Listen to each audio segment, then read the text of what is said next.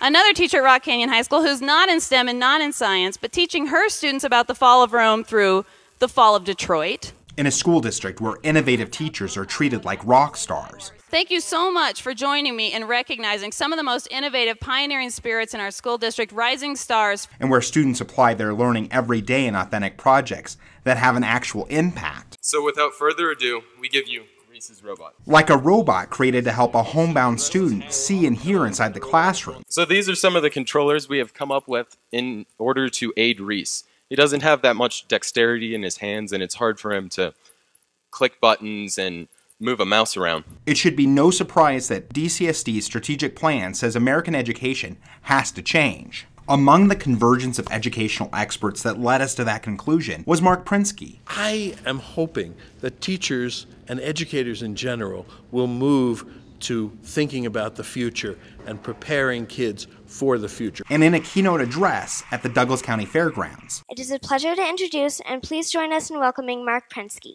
He had the opportunity to bring that message to every Douglas County teacher. So our goal has to be to bring our kids into the future equipped with the skills that will allow them to function and thrive in the new and very different context of tomorrow.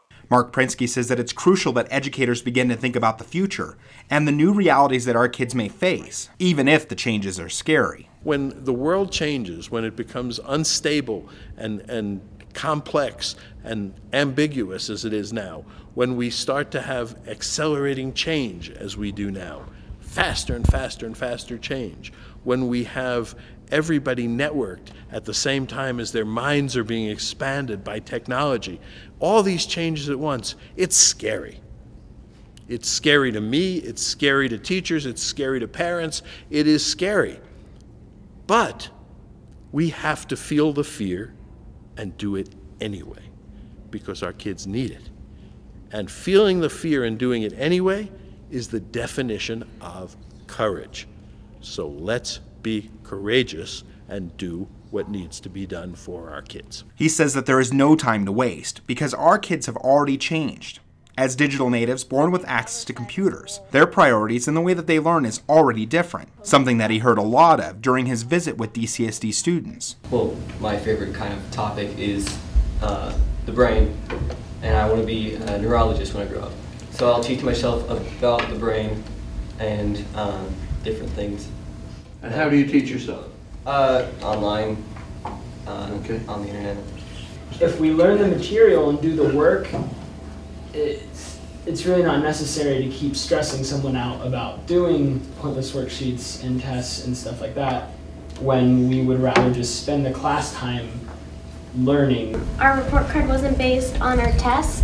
It was based on, we took the GVCs, which stands for Education That Every Child Deserves, which is Guaranteed Viable Curriculum.